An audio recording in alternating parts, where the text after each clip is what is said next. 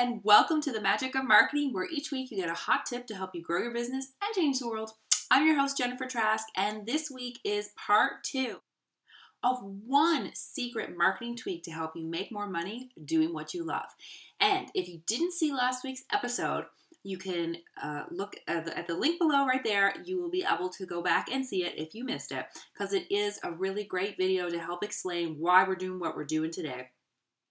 But essentially, what we came up with is one way that you can easily make more money and make more impact is to really focus and choose a very targeted niche that you are going to serve.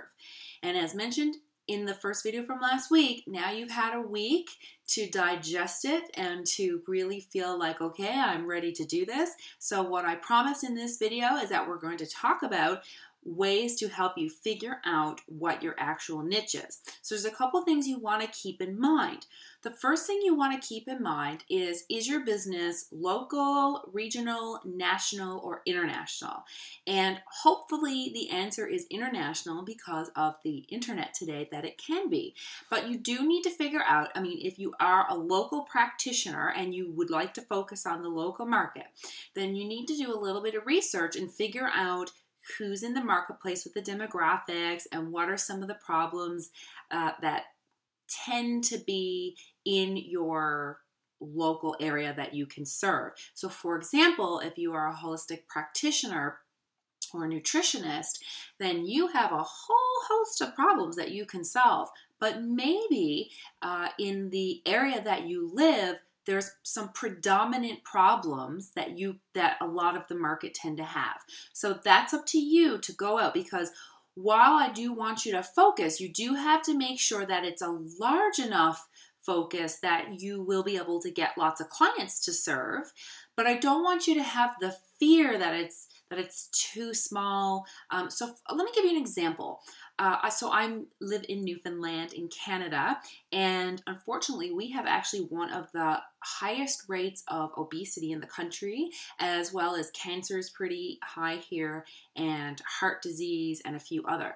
So if I was someone who could help one of those problems, I could easily focus on just one, like just working with cancer patients or just working with obesity and getting weight loss down. That very simple to build a business here just on one of those problems alone. So that's because I know the market and because it's here. So I need you to go out and figure out what the best problem is for the market that you want to serve. The next thing I want you to think about is, well, who do you want to work with? Who do you enjoy working with? Who do you not enjoy working with?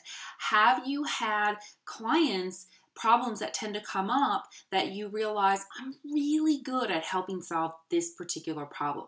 That's a fantastic place to start because it can build your confidence. It's going to help you get a lot more referrals because people are getting more success. So it's going to help you grow a lot faster when you focus on a problem that you're really good at. The other side of that coin is you got to remember, depending on what business you're in, if you try to solve too many problems, you're going to spend way too much time researching and trying to figure out, well, how does this industry work or that industry or this problem or that problem? Whereas if you can really focus on a niche, then you really get to know that topic in depth or that industry in depth, again, depending on what you're doing. So that's why I really recommend that. Focusing on something that A, there definitely is a market so you can build a sustainable business on it, and B, it's something that you are really good at and that you really enjoy and you'd like to spend a lot of time there. And the third part of that is you can look at, based on your current experience of all the clients you've had, really just sit for a minute, think about it, maybe make some notes. Who do you like working with?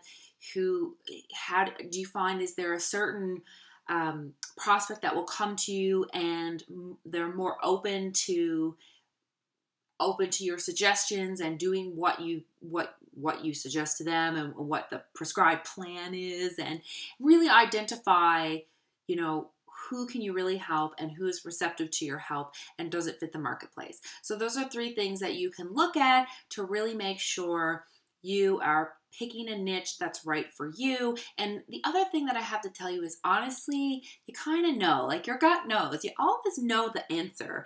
It's just a matter of, are you scared to move forward with it? And is it more fear based on there's not enough people? And if that's the case, then you need to go out and do some research to find out, is that just fear because you're scared, or is that a realistic one? Okay, that's not a really good problem for me to solve right now.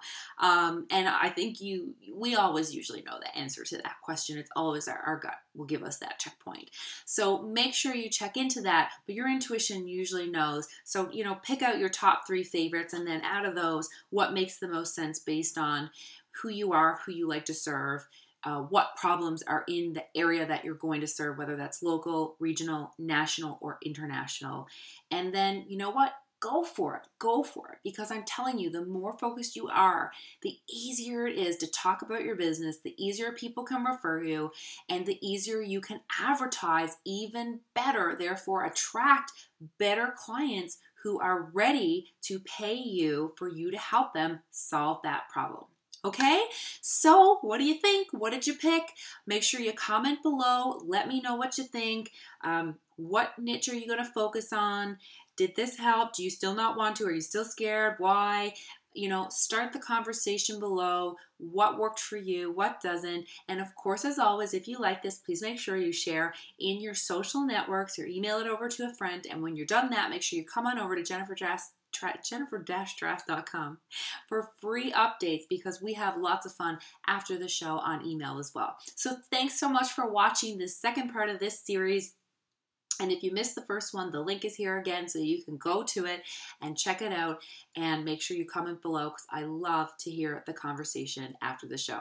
Have a fantastic week, and we'll see you next week for the magic of marketing. Bye.